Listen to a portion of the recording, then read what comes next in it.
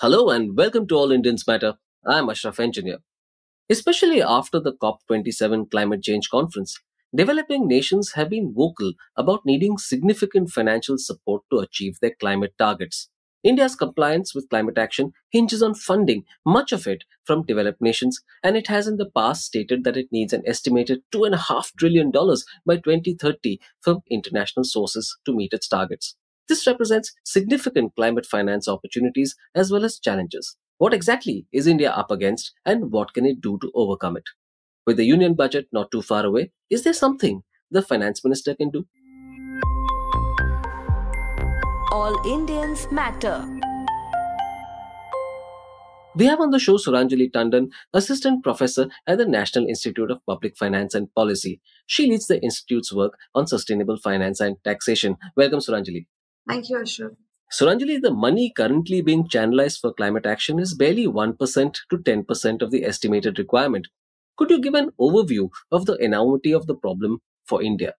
Ashraf, it's an enormous problem if you look at it in terms of finance. So, over the last 1 or 2 years, been hearing about India announcing its net zero plan, and there is a figure attached to that net zero. So, you have Standard Chartered Bank, which is talking about investment of $12 trillion, which is required to meet that target.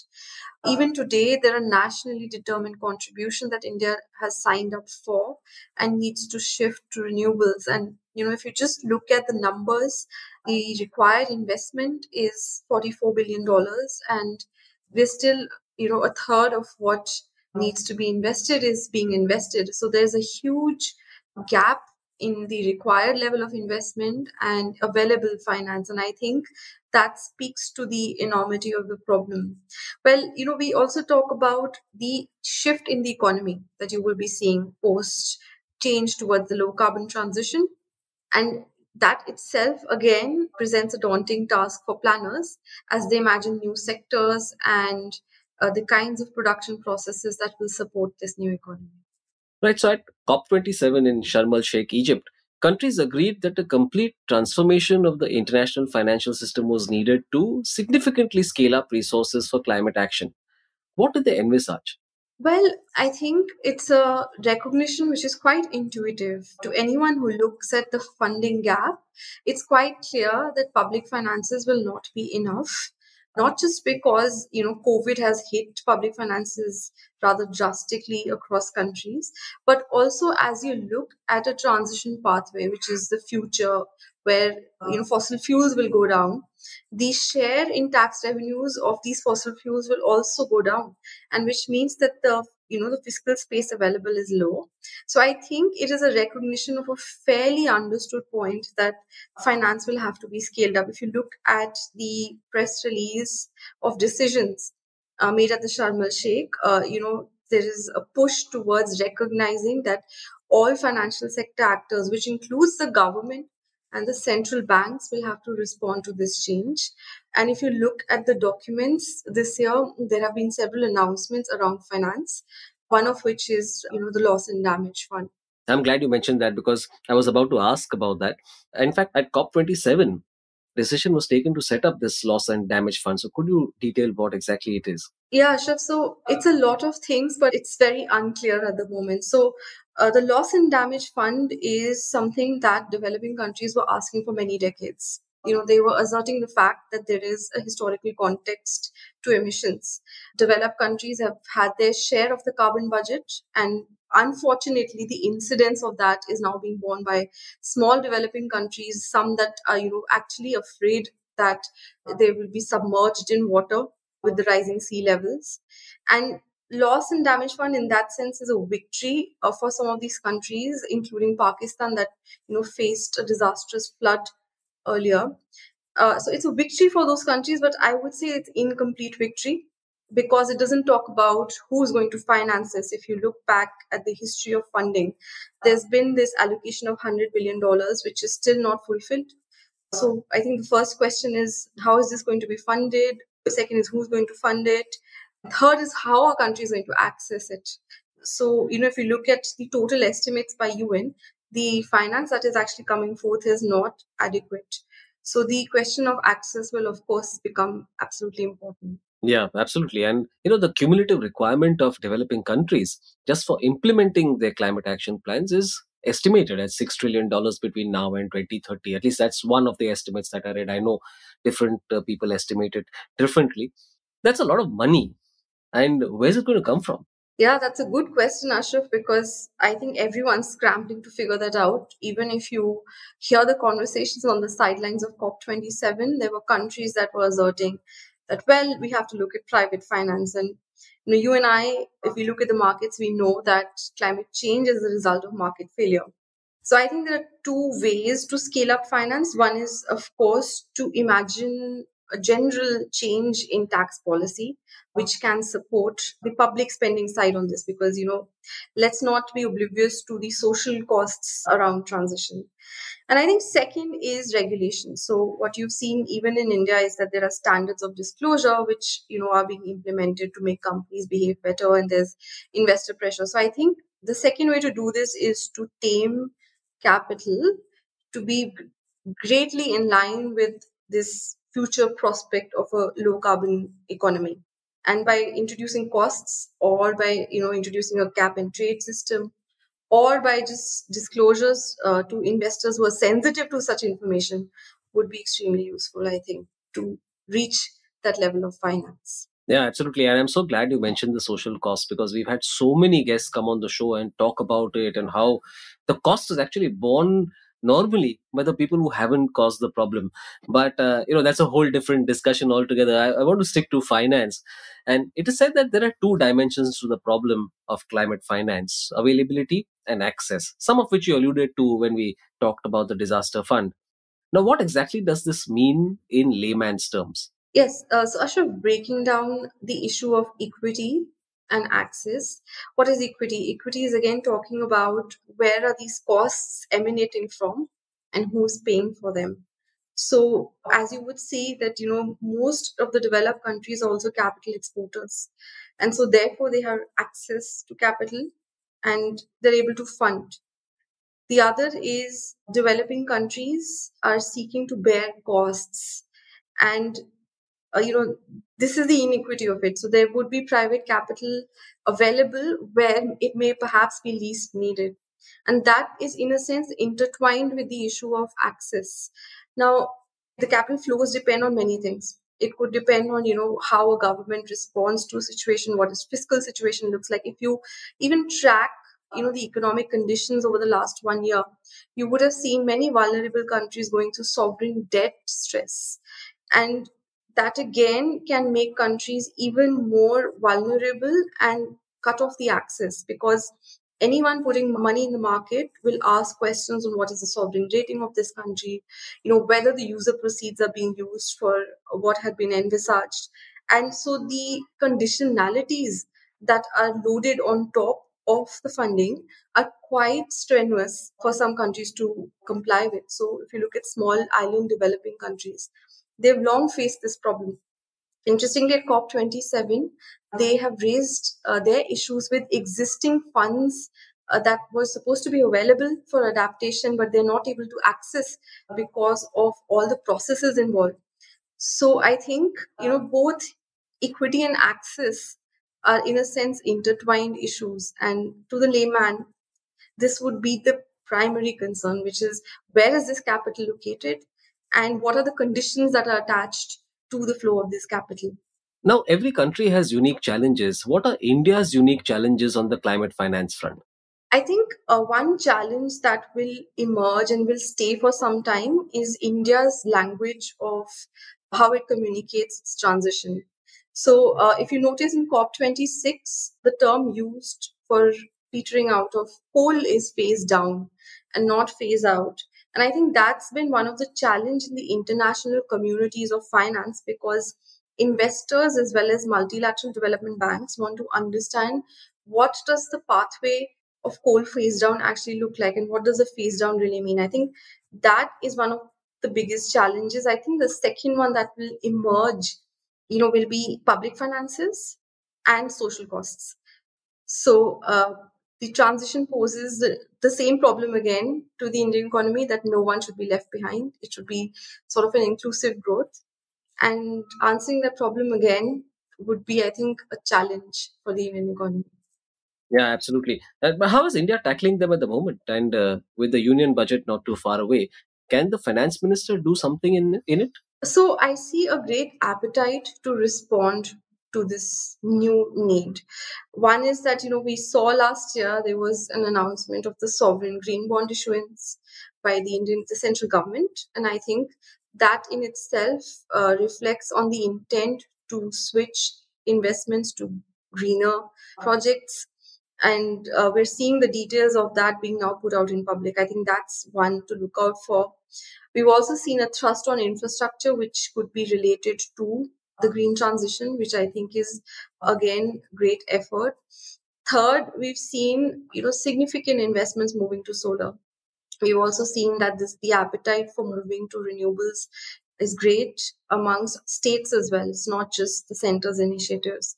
So I see significant strides being made there. In terms of finance specifically, I would say that each of the regulators in India is interestingly responding on its own on finance. So if you take a look at Securities Exchange Board of India, they have a BRSR, which is sustainability and responsible investment reporting standards for corporates, which adds transparency and can encourage flows to investments which are not just related to environment but also to social. The RBI recently released a report on sustainable finance and risks within the banking sector, which is acknowledging that there are current exposures to fossil fuel industries, and there might be a need to move capital around. And that again, I think, is a great step forward. And we've had corporate social responsibility spent for many years, which also fits in to the plan. So I think a lot is happening at the same time, and we're seeing some progress, which is voluntary in many ways and not mandatory. So here's the $1 million question. Do you think we will eventually have a tax on the common citizen in order to finance climate action in India? That's an important question, Ashok, because it goes back to your question of who's going to finance this. And as I said, the entire green transition space is not blocks of investment. It's a spectrum of investments. You're going to have those which look like which are business projects which can be funded by private sector, and then you will have the other end of the spectrum, which is social investments, where public finance will be absolutely important. And I think over the last 1 year, there's been a conscious decision to talk about what carbon taxes can do. But as someone who's worked on taxes for very long, I think a full body of reforms in taxation may be necessary, not just in terms of what we're doing this year, but what we may want to do over the stretch of the entire transition period in terms of rejigging rates or changing tax bases so as to make sure that the revenue lost on account of phasing down of fossil fuels is made up for, and all the social costs that are incidental or direct should be met via fiscal reform. So I think tax is a very important element of this problem, and to that also it's important to say how these proceeds will be redistributed. So it's not just about raising it, but also that they reach the people who are most affected. Sure, but do you think there'll be a tax on common citizens? I would say yes. I mean, so there would be incidents of, you could imagine a specific carbon tax if there is an imagination of earmarking, or you would just generally see a rise in tax rates, which would be required to fill in the fiscal gap or financial gap. Right. India's not known for deploying money well. There are leakages, output quality issues, corruption. We can't afford that when it comes to climate finance. That's very true, Ashraf. Just saying that, this is green finance and that takes away all the other legacy problems is not true. So even if you look at investors who are putting their money in the space of climate finance, are still asking questions on, whether business environment is conducive enough, whether these projects will go through, whether there is bureaucracy in terms of implementing these projects. And I think those questions cannot be left behind or be swept under the rug. And they will continue to pose as challenges even if there is a new form of finance flowing for specific activities. So I do see, some kind of proactive approach to attracting green investments. But then again, it's a full systems approach and institutions will also have to adapt if we are talking about the scale of finance that we're talking about. Yeah, absolutely. I couldn't agree more. Given the numbers that we are talking about, even small percentages of leakage or loss are actually very large amounts of money. So, yeah, you're absolutely right. Any other sources of money that India can explore? Any new financial instruments that you think could be introduced as we go forward? So, Ashraf, the thing about financial markets is that they tend to adapt to the needs. You see the same kind of instruments being used slightly differently. So, for example, we've known enough about the corporate bond market in India being illiquid. But what we find interestingly that green bonds have a great uptake, and you have foreign institutional investors expressing their interest. I think one instrument that strikes me as extremely interesting in this space are impact bonds. And what do impact bonds do? It's basically they leverage philanthropy, government sources of finance, as well as private sector capital for very specific outcomes. So those outcomes have to be pre-committed and, in a sense, determine what the cost of that capital will be. So I think that has been a great innovation, and perhaps some stress there on scaling this kind of capital up might be extremely promising for the transition. I want to go back to what you said about green transition not being a block of investment, but a spectrum of investment. So, which parts of that spectrum do you think should be a priority for India? Green energy, clean transportation, sustainable food, something else? So, Ashraf, if I get your question correctly, you're trying to ask me where in the spectrum would public finance be in, and Yeah, where what there would I'm be trying to private say is which would be among the top, say, three priorities for India. for priorities. Okay, so I think if we look at high emitting sectors, they're of course the go-to sectors if this change is to happen. And one of the sectors which gets great deal of interest in the transition space is the power sector. It's also a sector which is at the moment costing the budgets of different states. So I think the first priority sector wherein the advantages of green transition can be unlocked is the power sector. It would require heavy investments. I think the second and the most emitting sector would be transportation. We've been watching that there are states that are, releasing their separate EV policies. There are incentive regimes. So I think second would definitely be transport, and I think third, infrastructure to support all of this. I mean, there are more sectors in the value chain, and we can list them all day long. But I think the Yeah, absolutely. infrastructure, the infrastructure that supports power as well as transport will be extremely important. And I say this because, for EVs to be used extensively, you need charging points. And we're already seeing some interest there. But the question that people are asking now is that how green is a charging point, which then relates to the question of power. So I think both Absolutely. are interrelated. Yeah, yeah. I mean, this is one of my pet. I don't know what to call it, a peeve, but something that I like talking a lot about. I want to find out more about that. This whole business about EVs and charging points. India is so dependent on coal. I mean, last I checked, I mean, what's 85% of our energy needs are supplied by coal or something like that. And if you're going to have more charging points for EVs, we first got to make the transition away from coal. Otherwise, actually, you're emitting more than before. And so, I mean, what you said earlier about it being actually a whole chain of investments that go backwards is so spot on, Suranjali. So, Suranjali, which are the three biggest trends in climate finance that you see over the next decade? So, Ashok, there are one or two things that strike me as a shift. One is that I'm seeing in certain fractions or for certain fractions of the capital market, there's some change in interest in how investors respond to companies. And there is growing pressure, not just to say that, are you doing this more sustainably for just profits, but also look at, how they respond in terms of employment and skilling of their workers. So, which I think is a very interesting move. The second trend that I'm seeing and is quite divisive at the moment across the world is the use of carbon taxes. So, interestingly, there are countries that want to go ahead and use it as a tool. You would have also heard about the carbon border adjustment mechanism, which the EU wants to introduce on imports into their jurisdiction. And there are countries such as the US, which, sort of sit on the fence about carbon taxes. But I think over the next couple of years, even as big organizations like OECD take this up under their agenda. You will see a shift in tax policy as well, sort of ramping up.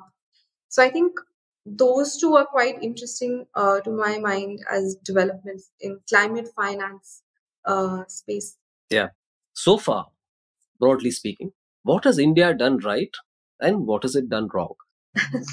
So I think what India has done right is anticipated its own energy demand accurately and committed also very practically on what it's going to do on its NDCs.